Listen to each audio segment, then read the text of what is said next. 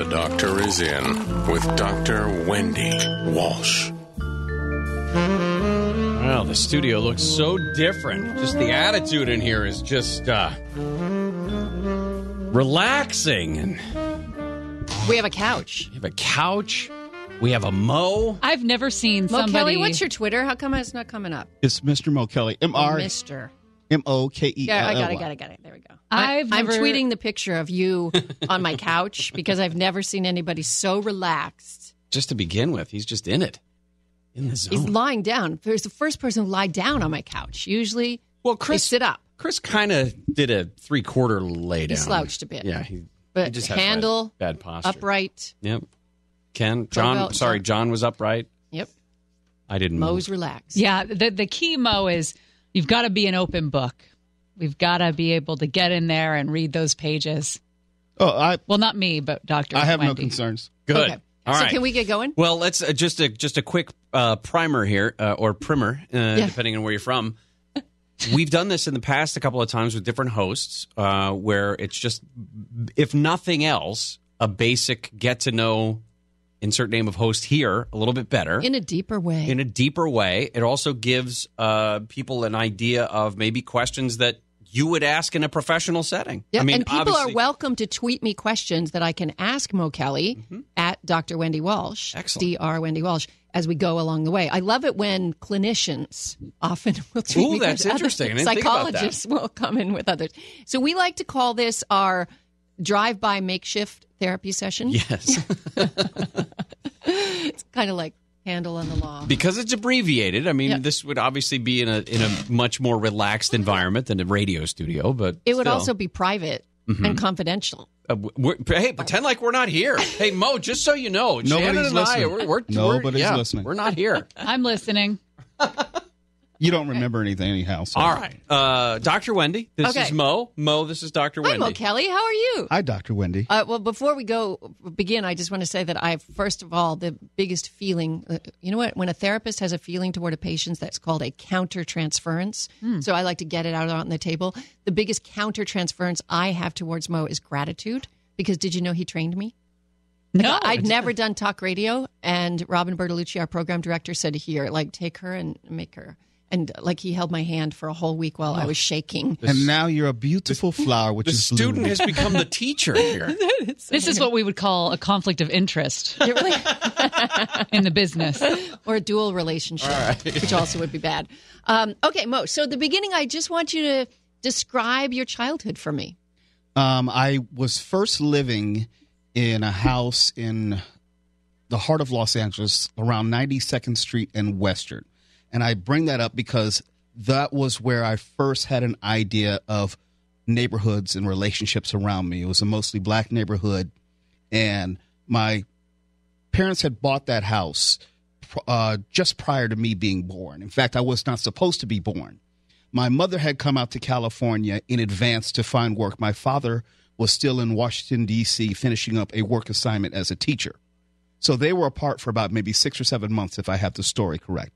And then my father came out as he was moving to California with the rest of the family. I have an older sister. And then they always remind me I was a mistake, not intended, but they can tell me about the night in which I was conceived because my parents had been apart for so long. Oh. And he brought a little Mo with him from D.C. Fireworks. That's right. Right. So how does it feel like I know that, you're jokingly saying you were told that you were a mistake. But did your parents give you lots of love, and this was said in jest, or is there a piece of you that was kind of like, what? Oh, it was completely in jest, but it was serious in the sense that they did not intend to have another child.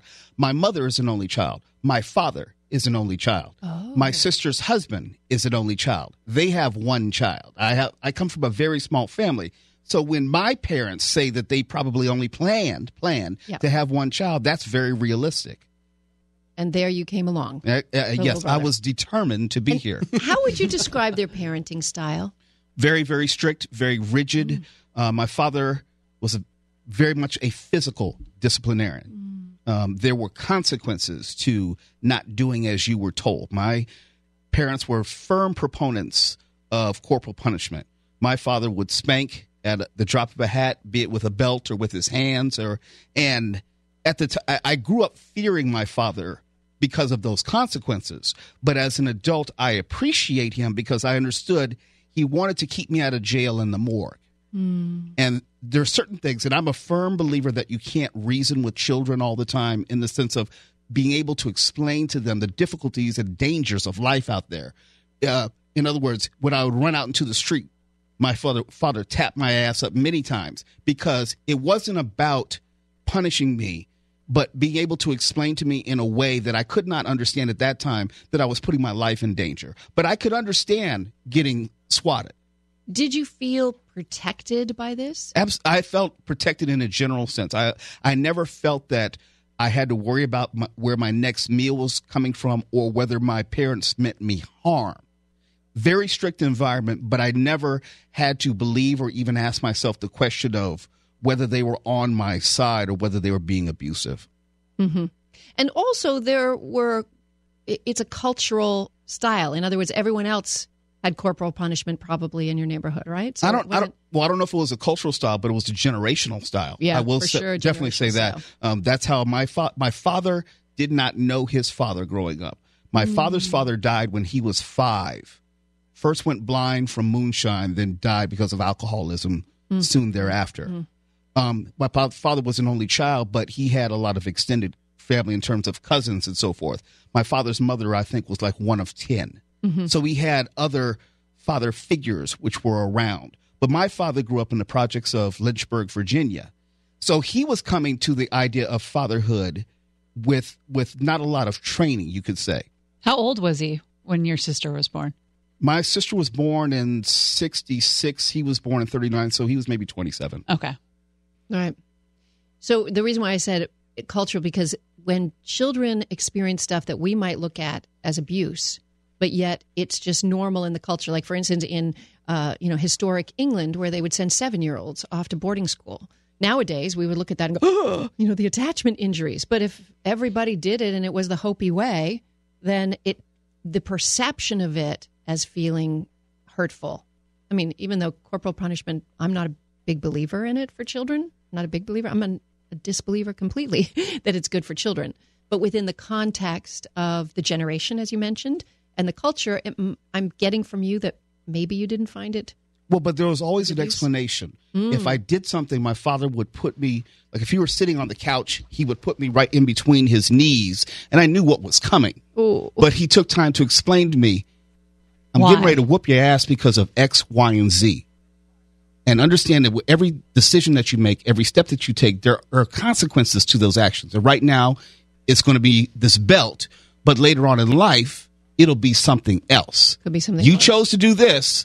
Now this is the result. Don't people who are believers in corporal punishment say that that's the way you should do it if you're going to do it for the safety of the child? You never do it out of anger or never frustration. Do it when you're mad. Or, no. Yeah, but just for the safety, like you running out into the middle of the street. That is a safety spanking when you come back, when he goes and grabs you. Yeah, they say you're not supposed to do it out of anger, but my father was angry many times, or at least in my limited understanding of what anger was. All I know was he was yelling at me, he was screaming at me, and he was spanking me, but there was still some context as far as the why. Exactly. What kind of relationship did you have with your mom? Wait for that, because we'll come back. That's a great question to come back to. No word yet about mom. We went through a whole segment. He never brought her up. Gary and Shannon will continue. Dr. Wendy Walsh is here as well, Mo Kelly as well, and we'll come back with more on